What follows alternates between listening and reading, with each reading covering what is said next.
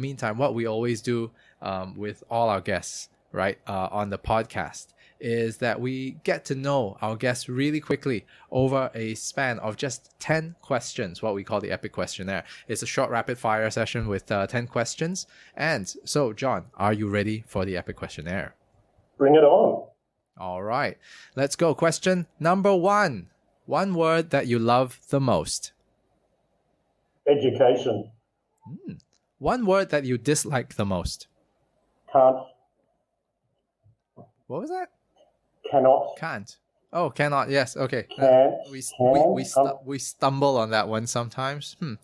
If you could have it. Oh, okay. If you could have a conversation with one person, fictional or non-fictional, dead or alive, who would that be? Gandhi. Gandhi. What do you say to yourself in the mirror every morning? Let's do this. Name one superpower that you'd like to have. I think I'd like to fly. Interesting. Favorite dish to eat? Chicken schnitzel. Favorite travel spot or the next travel spot that you'd like to go to once borders open up? Myanmar. Something in the arts that you've always wanted to do, but yet to do so. Gee. I've done so much in the arts. I don't know. Act. I'd love to act.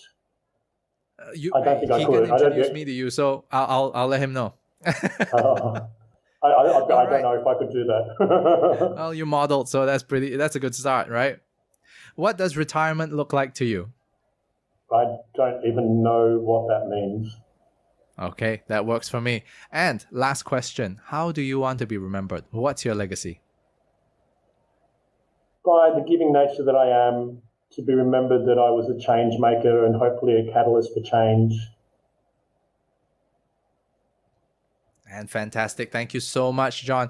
Now, that was John Gordon, the founder of Expat Choice and a man with a wealth of knowledge. So I'm very, very happy to be able to share this stage with John. Of course, I'm definitely filled with gratitude that he's being able to spend this amount of time with you, with me, and with everybody else. And that's you, whoever's watching and listening out there. Thank you so much. And a big thank you to John as well. Now, ladies and gentlemen, remember, you can go over down to expatchoice.asia to go have a look at what they have to offer. And you'll be able to find amazing articles and great contributions over there as well.